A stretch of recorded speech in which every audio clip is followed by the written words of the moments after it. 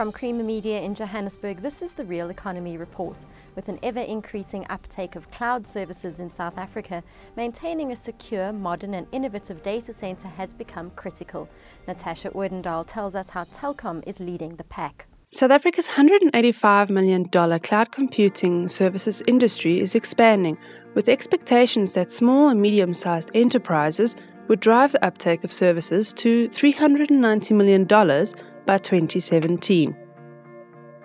The global cloud services market reached a value of $131 billion last year and was expected to grow to $180 billion by the end of 2015 as cloud spend rapidly increased.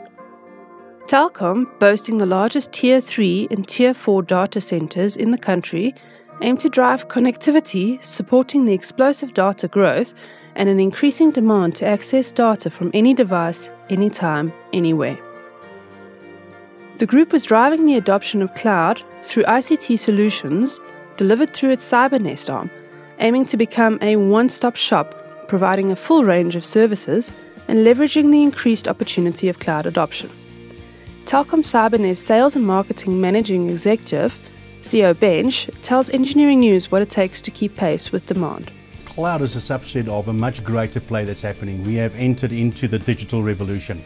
We believe, looking at the research that we have on a global scale, that this digital age will be one generation, and then there's going to be generation connected to everything all the time, through different devices. So we're starting to look at what's going to happen beyond 2020, when the Generation C will come about.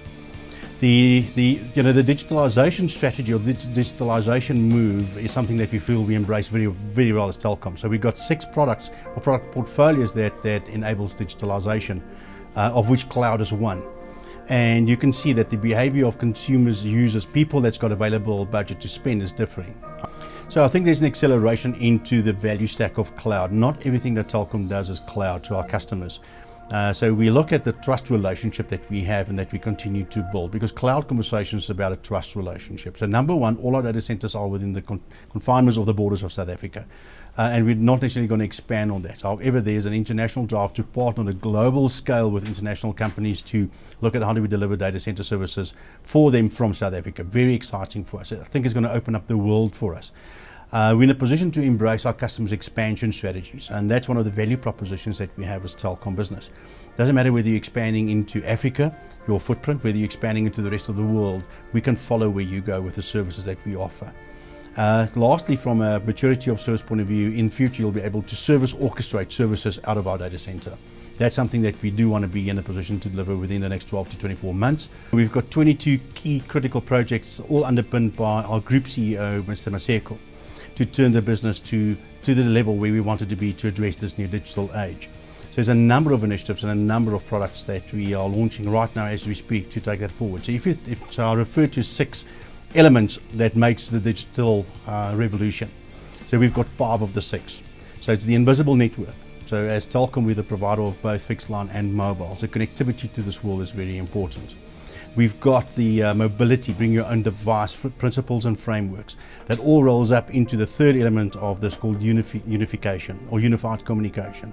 Cloud is the 4th element. So how do we take everything that you do into the data center and allow you strategic initiatives whilst we're running your operational burden? The second last is machine to machine. So we've got a very dedicated offering towards machine to machine communication, creating a huge amount of data, and that then leads to the last, which is big data. And one of the things we're evaluating right now is how do we embrace big data analytics into our client base. Other news making headlines this week: Samsung hands over the first digital village, and there's a growing need to build capacity to support South Africa's infrastructure ambitions.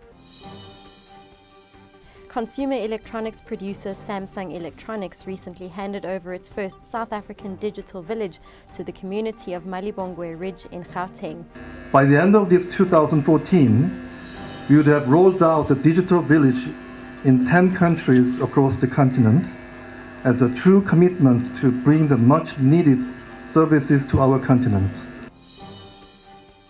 While capacity building in South Africa's infrastructure sector remains important with regard to the economic growth of the country, the Black Business Council notes that government does not have enough capacity to ensure service delivery that will drive economic growth in the sector.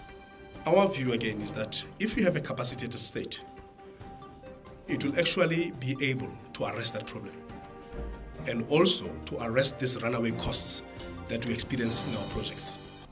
That's Creamer Media's Real Economy Report. Join us again next week for more news and insight into South Africa's real economy.